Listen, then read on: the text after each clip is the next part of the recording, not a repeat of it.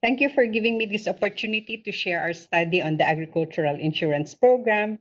As Sheil has mentioned, the agricultural sector faces many risks, including typhoons, um, drought, climate change related events. And so for this afternoon, we'll be focusing on the risk faced by those in the agricultural sector. Next, what I will be what I will be presenting this afternoon is based on our discussion paper towards a more inclusive, previous slide, please, um, more inclusive agricultural insurance program, which has been prepared in collaboration with Dr. Aubrey Tabuga, our research associate, Nico Borromeo, and our research assistants, Arkin Arboneda and Carlos Caballero. This work actually draws on previous work that we have done on the agricultural insurance program. If we can go to the next slide. We have been working on the agricultural insurance program since 2015 and have produced several papers looking at the design, the implementation, as well as the impacts of the agricultural insurance program. Next slide, please. So all of these papers can actually be found at the PIDS website. But what I'll be focusing on right now is our more recent paper on making the agricultural insurance program more inclusive. Next slide, please.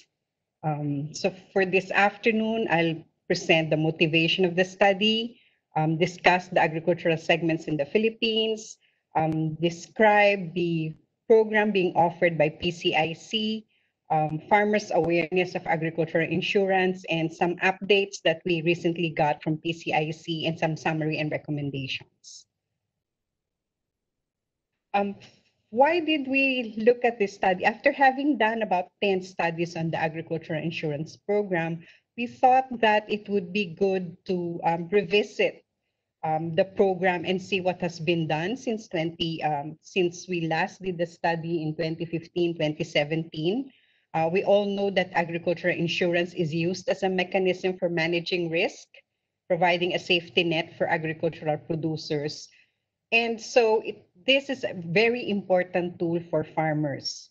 But vital to the development or improvement of the agricultural insurance program design is a better understanding of the segments of the Philippine agriculture. If we wanted it to be more inclusive in coverage, we need to be able to understand which segments of the agricultural sector are already being reached by the program and which segments still have to be reached.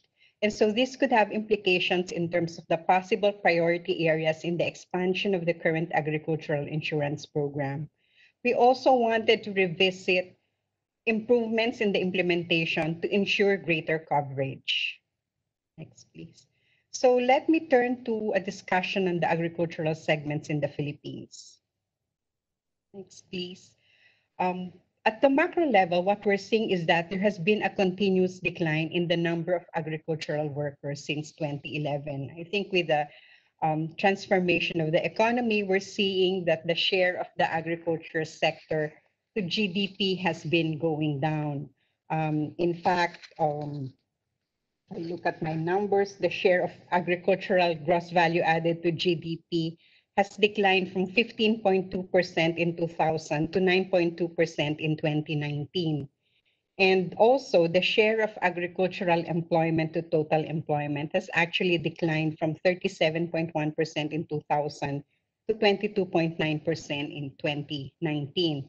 And the chart before us shows the decline in the number of workers engaged in agriculture. If you can look at the yellow line, it shows that in 2011, the number of workers engaged in agriculture is about 12.267 million, and that has gone down to 9.998 million workers in 2018, and further to about 9.2 million workers in 2019. And this has been brought about. The long-term decline could be attributed to economic factors such as the growth, the transformation of the economy, shifting away from agriculture and going more into services and industry sector. Next. In terms of agricultural products, we can look at the yellow, okay, let me call it yellow line. That would pertain to palay. So increasing a little bit over time. That's in terms of output, physical output. And in terms of corn, you can follow the red line, slightly below the line for palay. Also slightly increasing, but what is really has been increasing significantly over time, and that would be your high value crops, and that would be uh, shown by the brown line. And the regional top producers in 2018 for palay would be Central Luzon, Cagayan Valley, and Western Visayas. And then for corn, it would be Cagayan Valley, Northern Mindanao, and Soxargen. And for high value crops, it would be Western Visayas, Northern Mindanao, and cannot see my, it would be Davao. Next, please. Let me describe briefly the RSBSA because this is actually a very important uh, part of this agricultural insurance program and how we could make it more inclusive. The largest known registry of agricultural producers in the Philippines is the RSBSA, and that was done in 2012, initiated by BBM and implemented by then NSO, with the participation of other government agencies as well. So this RSBSA is a database of information on farmers, laborers, and fisherfolk nationwide, excluding NCR and ARMM. And the RSBSA registered about 10 million agricultural producers, of which 8.9 million are engaged in farming as either farmers or laborers. The pie chart would indicate the different groups. So you would have about 3.3 million who are farmers only, 3.3 million who are farm laborers, then you have about 893,000 who are fishermen, and you would have combinations of farmers and fishermen, farmers and farm laborers, and so forth. And all of them would constitute about 10 million agricultural producers. Next, please. Now, what you can see before you is the data coming from the Census of Agriculture 2012. And from there, we can see that the farm land holdings that are at most 3 hectares comprise about 88.9% of farm holdings and 48.4% of total farm area in the Philippines. The Census of Agriculture and Fisheries is actually done by the Philippine Statistics Authority. And then you have the registry, the RSBSA, which I have described earlier, also done for the same year, primarily the same year. And what you see is that there is a disparity in terms of the total number of farms and the area as well. I think this is something that needs to be reconciled. We have actually taken a closer look in our previous studies on the RSBSA, and we have noted some of the deficiencies, if I may call it that, of the RSBSA. Um, and we can see here the differences. So for instance, and I'd like to share with you an earlier study we did on chronic and transient poverty. Again, we find that a large segment of the agricultural sector are either chronic poor or transient poor. We can see that because of the shocks, there are considerable movements in and out of poverty among households engaged in agriculture. If you look at the chart, the green circles, okay, would indicate the proportion of households who are not income poor, meaning non-poor. And the red circles would indicate the proportion who are poor, income poor. So we were able to make use of a panel data, meaning follow or track the same households over time using the Family Income and Expenditure Survey for 2003, 2006, and 2009. And what you see is that some who were non-poor became poor the next period or retained or remained non-poor. And then if you go to 2009, again, some of those who remained non-poor still remained non-poor in 2009, and those are what we call the never poor. So you have about 33% of those who were of the agricultural households who were never poor in the three periods. On the other hand, if you look at the bottom of the chart, you will find a group who we label as PPP, meaning they were consistently poor all throughout the three periods. And they constitute about 1/4 of the total number of households, so 25.6%. So you have about 26% who are always poor in the three periods, and about 41% who are sometimes poor in these three periods, and only about 33% who are never poor. And we think that if you provide adequate safety nets to farmers, you can actually assist these farmers so that even when confronted with shocks, they can easily recover from the shocks and move out of poverty more quickly. So that's how important tools that can mitigate risk, such as agricultural insurance, can be. Next, please. So what would be the role of agricultural insurance? So if we look at this particular chart, what we find is that you have these farm inputs and they're used to produce agricultural output that would yield income to the farmers, and that would have implications on whether they remain poor or move out of poverty. When you have natural calamities like typhoons, floods, and drought, and other risks such as pests and diseases, that could impact on their output and consequently their income. And so agricultural insurance is a risk management tool that can actually mitigate this risk. And so even if a farmer experiences, for instance, flooding, if a farmer is equipped with a tool such as agricultural insurance, then even if his harvest is devastated during a particular season, he's able to plant again the next season and recover more quickly from that shock. Next, please.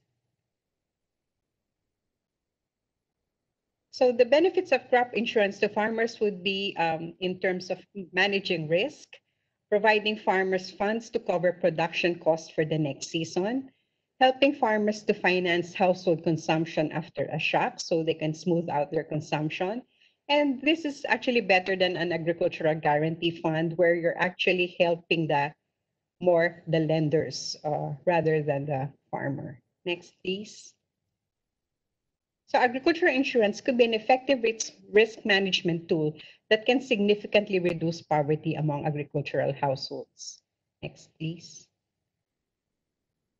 So let me touch briefly about some of the important features of the agricultural insurance program that's being implemented by the Philippine Crop Insurance Corporation. Next, please.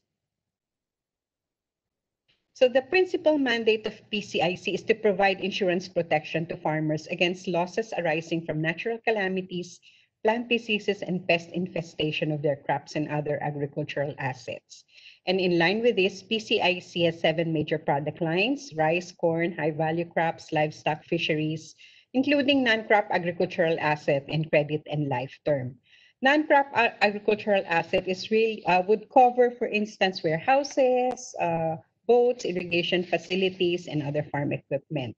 And credit and life term would cover accident and life insurance. And primarily, insurance coverage is based on the cost of production inputs, or if the farmer is self-financed, or amount of loan if the farmer is borrowing. So it's primarily a production cost insurance. Although from time to time, PCIC can also allow going beyond the production cost and having an insurance cover higher than the production cost. Next, please. So just to give us an example for the period of cover for temporary crops, one cropping season or from planting to harvesting, and for permanent crops, that would be 1 year. There could be different types of insurance cover, multi-risk cover, which would include natural disasters, selected major plant diseases, and pest infestations. And you would also have the natural disaster cover. And what I'm showing you here would just be some examples in terms of maximum cover ceilings for rice and corn insurance. So depending on the variety and whether it's irrigated or for seed production and so forth, the maximum cover ceiling could be from 41,000 to 65,000. And then for corn, it's much higher, up to 76,000. Next, please. For rice and corn insurance, premium rate is variable per region, season, and risk classification. And premium rates are shared by the farmer, lending institution, if borrowing, and the government. On the other hand, for other insurance lines, premium rates are borne solely by the farmer. So that's one distinction here. And I think this reflects also the prioritization of the Department of Agriculture, that we actually provide greater assistance to rice and corn farmers. So even in the case of insurance, the government pays for part of the premium for rice and corn farmers. But for other insurance lines, for instance, for high value crops, the premium rates are borne solely by the farmer. Next, please.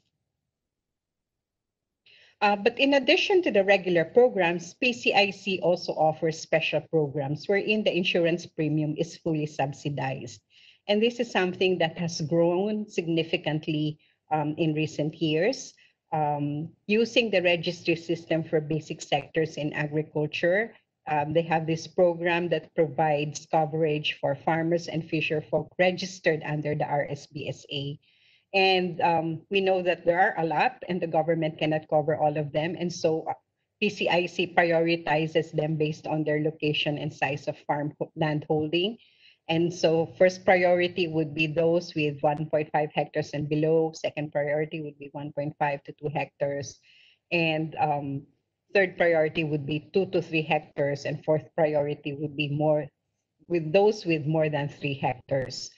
And a maximum of 3 hectares per farmer is entitled to full premium subsidy. The amount of cover, or meaning the amount of benefits that they can get, varies. If it's a borrowing farmer, it would be the amount of loan subject to cover ceiling per hectare. And for the self-finance farmer, those who are not borrowing, the maximum cover is 20,000 per hectare. This is for the RSBSA special program. Next, please. So I think even from that, we can see that the maximum cover is way below the production cost. In addition, there are also other programs under the Department of Agriculture, such as the Sikat Saka program, which targets rice farmers in 45 major rice-producing provinces. You also have the Weather Adverse Rice Areas program, and here the amount of cover would be a maximum 10,000 per hectare. Again, covering rice farmers. You have other programs such as the Program for Unified Lending in Agriculture. You have high yielding technology adaptation. You still have, and during the time of Yolanda, and I think even up to now, you still have the Yolanda Rehabilitation and Recovery Program and the Survival Recovery Assistance Program. So some of these programs are actually loans where crop insurance is actually a requirement for these loans. Next.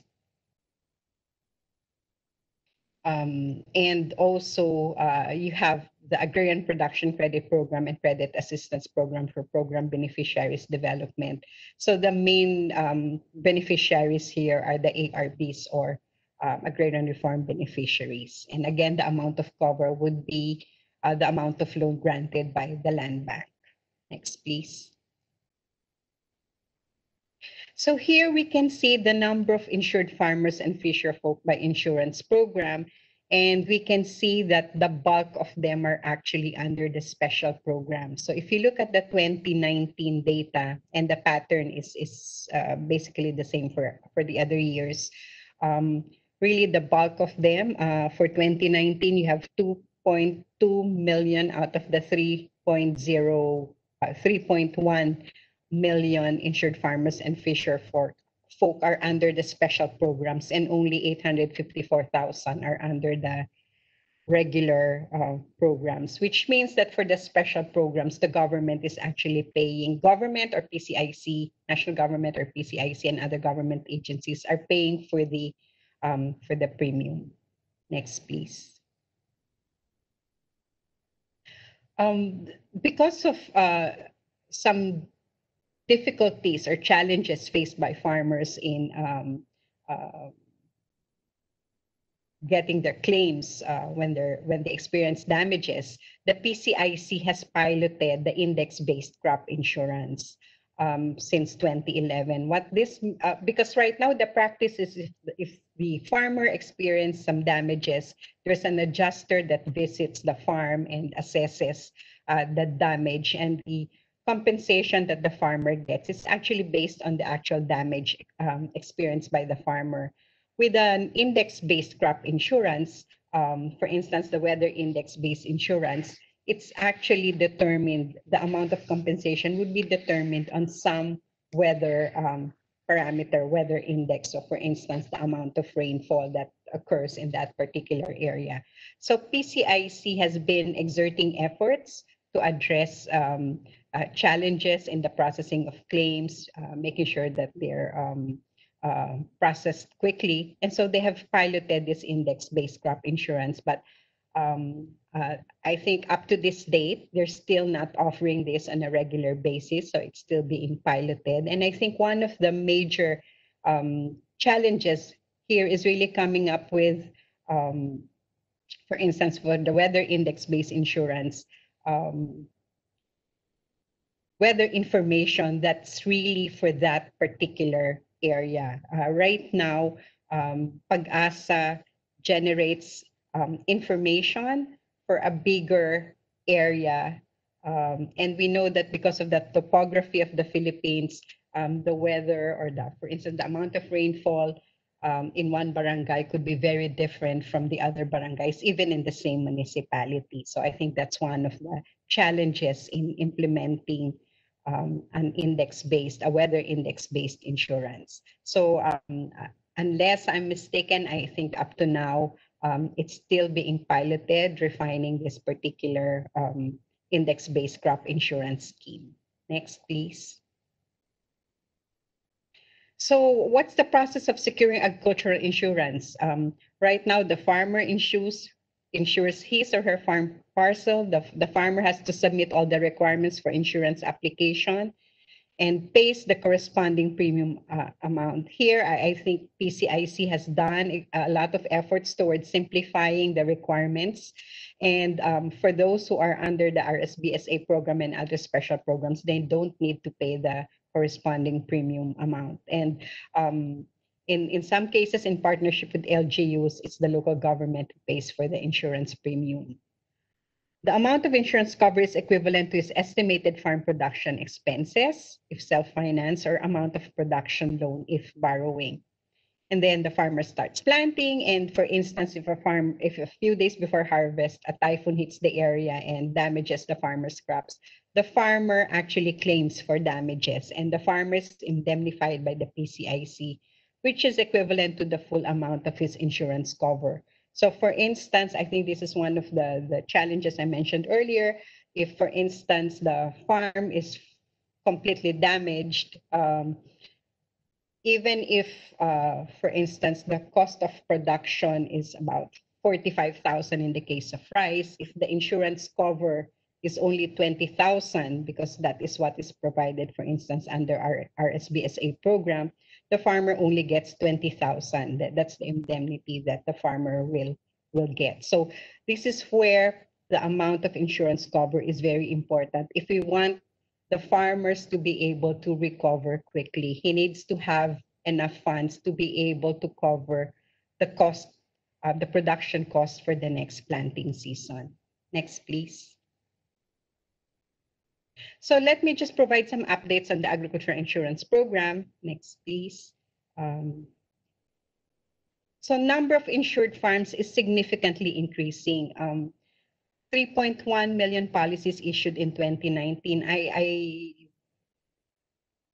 would not say 3.1 million farmers were insured in 2019 because I think it's possible that there could be some farmers who availed of more than one type of insurance. So for instance, a farmer who enrolled his parcel for crop insurance might also have availed of term insurance. And so there could be some duplication in counting. And so I think it's more accurate to say the 3.1 million policies were issued in 2019. And what the chart shows would be those policies or that were insured given the different types of insurance lines of PCIC. And we can see here that again, rice would have the biggest share. It's the most commonly insured agricultural product, 34.4% in 2018 and 32.3% in 2019. And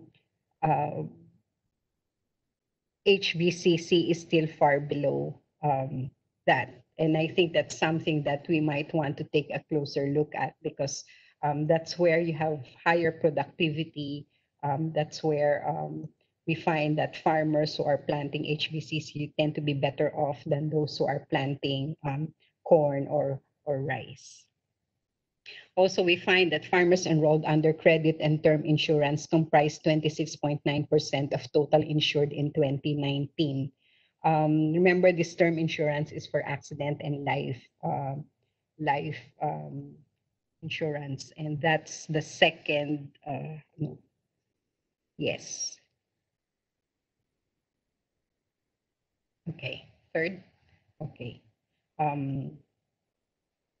Yeah, having difficulty with my colors, so bear with me. So but what we're finding is that in 2019, the term insurance farmers enrolled under credit and term insurance comprised about 1/4 of the total insured in 2019.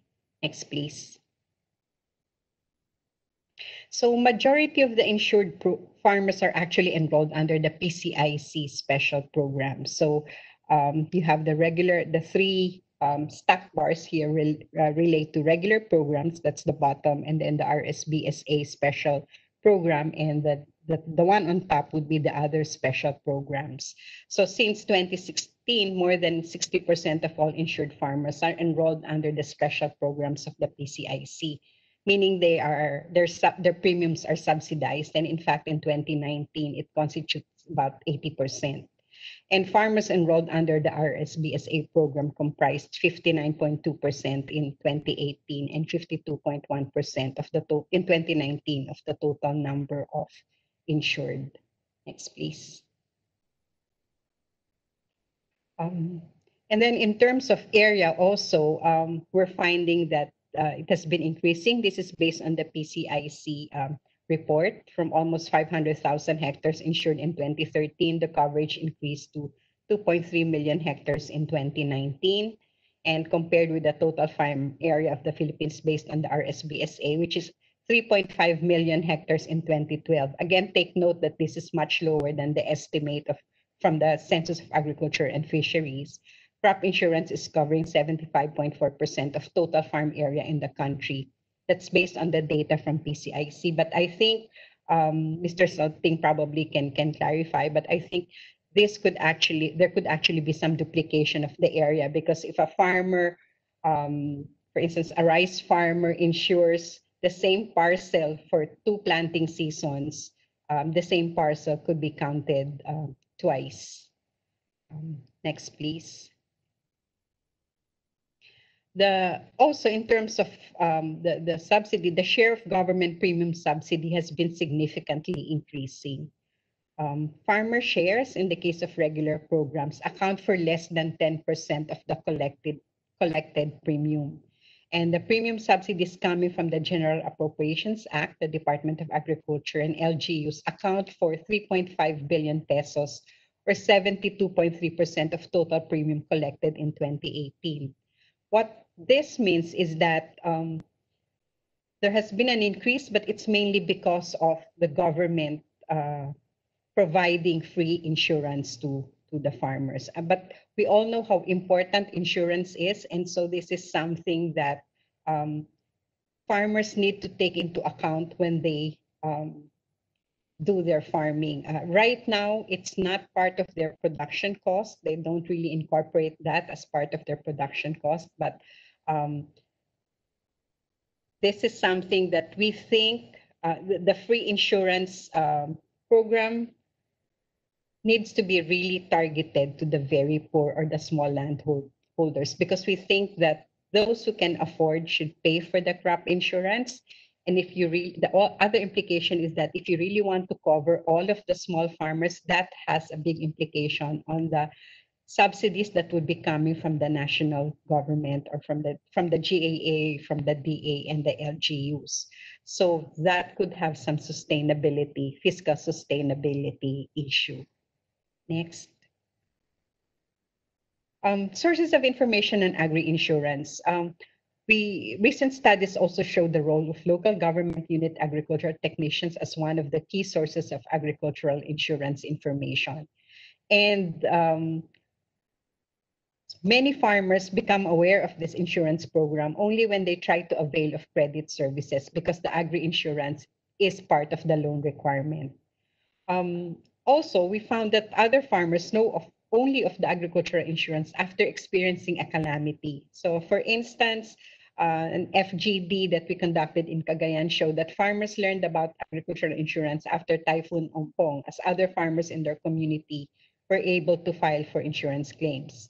And they said that had they been informed about agricultural insurance, these farmers would be very much willing to be insured under the program. So we know that PCIC has done a lot of effort since we first did our study in terms of disseminating the information about insurance to more farmers, but I think there's still some segments of the agricultural sector that needs to be reached by more information about the insurance program. Next, please.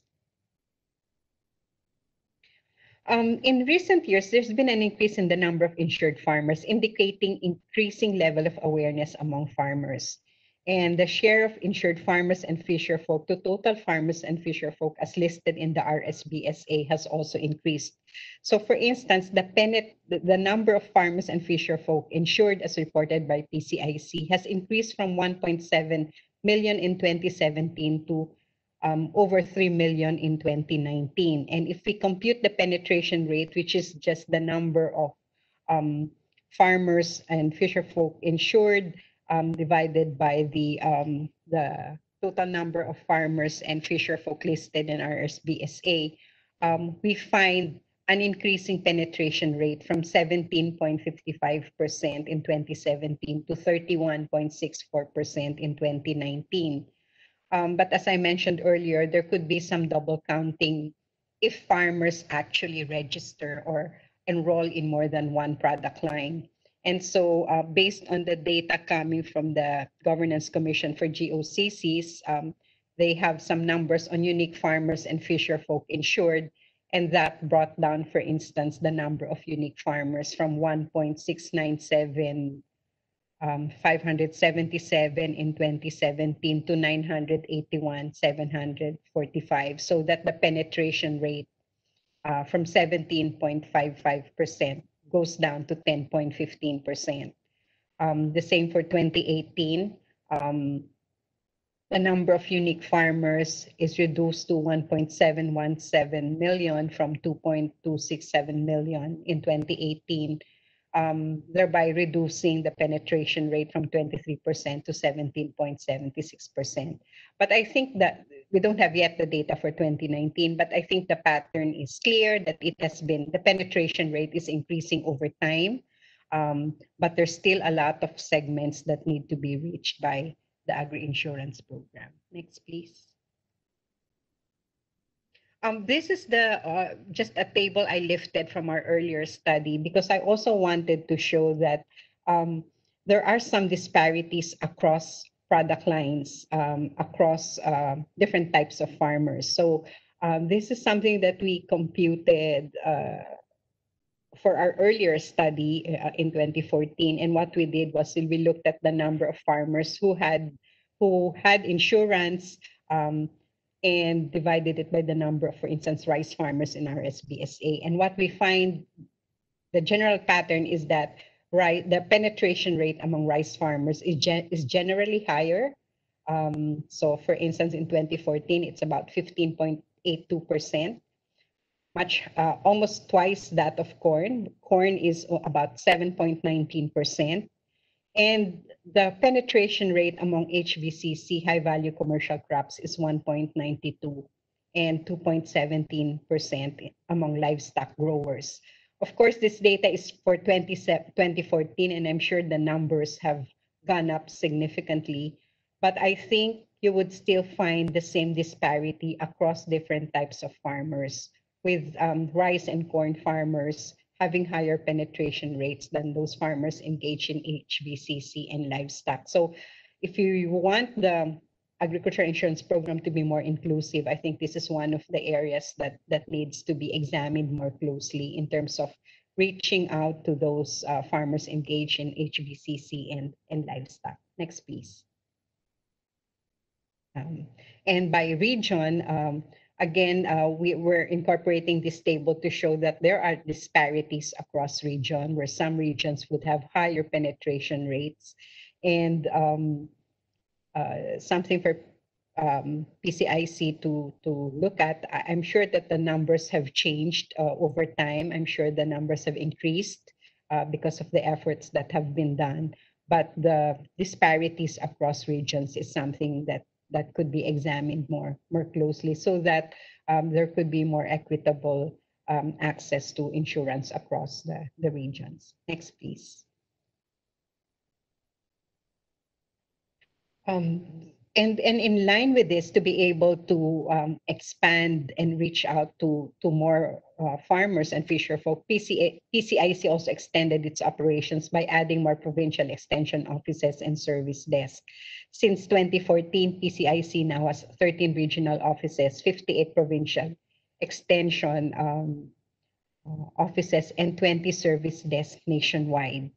PCIC workforce in its national and regional offices are continuously increasing to cope with the demand for agricultural insurance.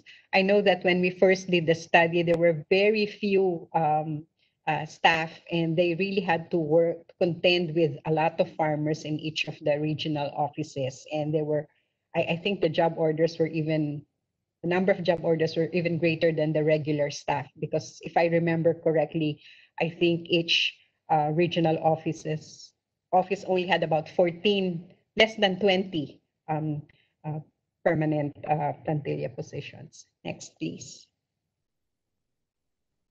So PCIC has also been establishing partnership and linkages with LGUs and other institutions, I think, to be able to reach out to the farmers. And I'd like to mention that in our previous study, we looked at the partnership with LGUs, and one of the scheme or the modality was that LGU linked up with them and provided free or subsidized premium to some of the farmers in their locality. So that's one way that more farmers were covered by LGU providing for the insurance premium for the farmers in their localities. Next, please.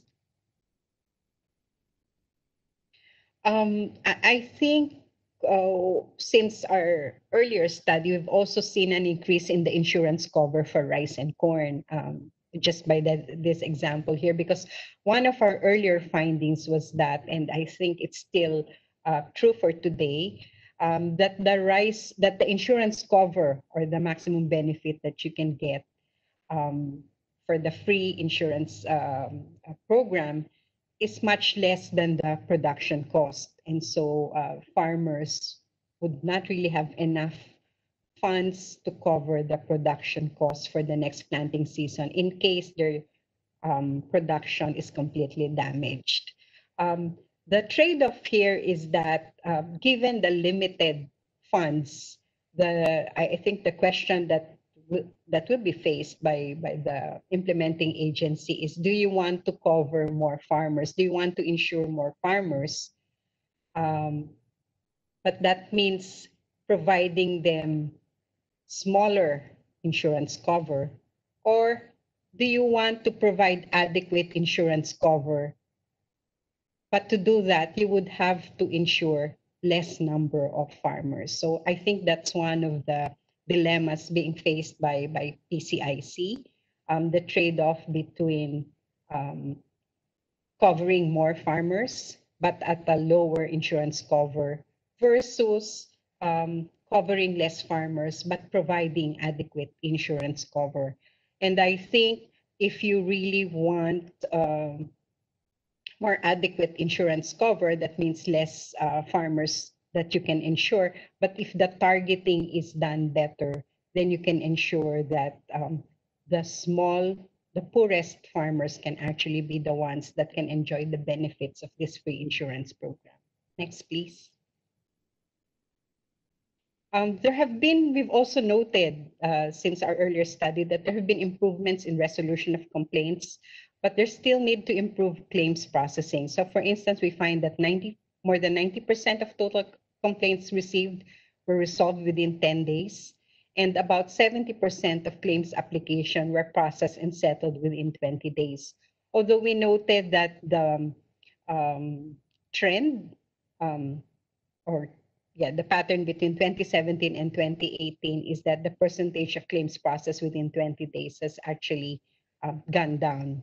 Um, and I think the challenge here is that, for instance, if there's a calamity that I remember Haiyan, Typhoon Yolanda, where damage affected so many farmers in one area.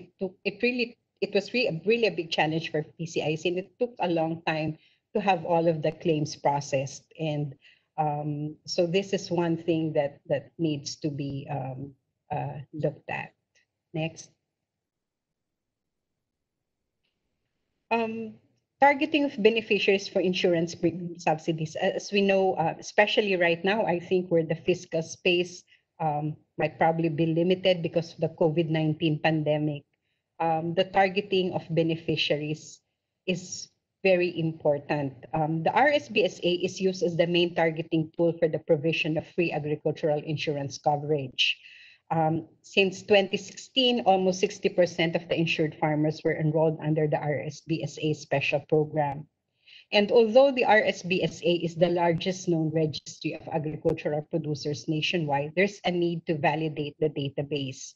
Our earlier studies found that there are leakages, meaning there were non-agricultural producers listed in the registry, and also exclusions, meaning legitimate agricultural producers were not listed in the registry.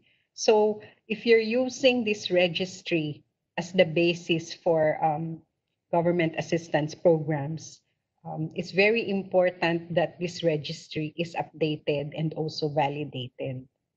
Please. So in an effort to update the RSBSA, various line agencies submitted a list of farmers and other agricultural producers to the Department of Budget and Management. And so DAR submitted a list of about 1.9 million farmers, and fisherfolk. BFAR submitted about 1.2 million, DA about 644,000, PCIC about 21,000, and MIA about 3,000. And this list were consolidated to form RSBSA version 1.1. That's about, all of this totaled about 3.85 million. And so you have the original list from the RSBSA that was done in 2012, consisting of 9.67 million farmers and fisherfolk. And then you have the additional 3.85 million from this version 1.1. And the Department of Agriculture is tasked to clean and consolidate the registry to account for name duplication in both versions of the RSBSA. Next, please.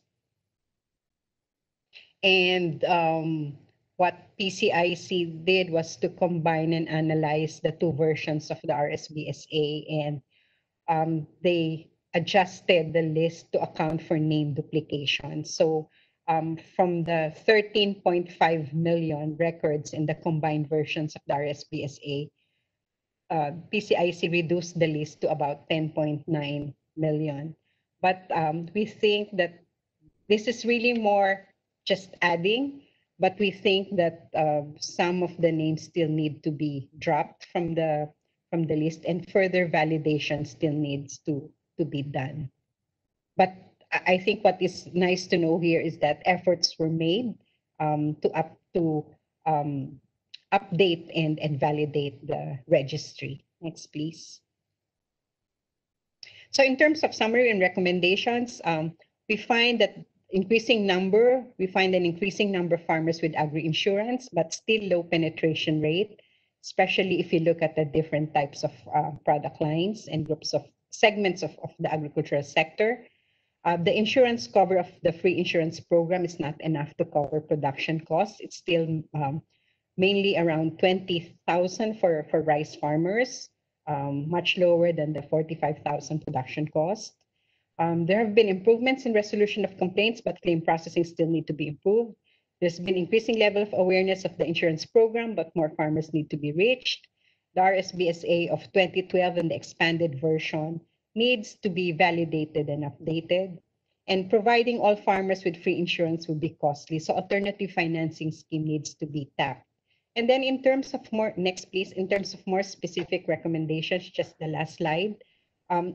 As the main tool used for the provision of free agricultural insurance, I think the updating of the RSBSA should be the top priority. And with the passage of the CBMS Act, this could be used to identify and geotag agricultural households in the country. The second is in terms of improving penetration rates and targeting of beneficiaries for free insurance. I think that PCIC can establish more partnerships with other institutions to reach out to more farmers, so that the penetration rates, more farmers could be covered and the targeting could be more efficient. And finally, in terms of increasing insurance cover by partnering with LGUs and encouraging farmers to pay for insurance. I think that was one of our concern, that with the free insurance program, the farmers could get used to not paying for crop insurance. And if this program does not get increasing budget over time, what will happen to these farmers? So with that, I'll end my presentation. Thank you.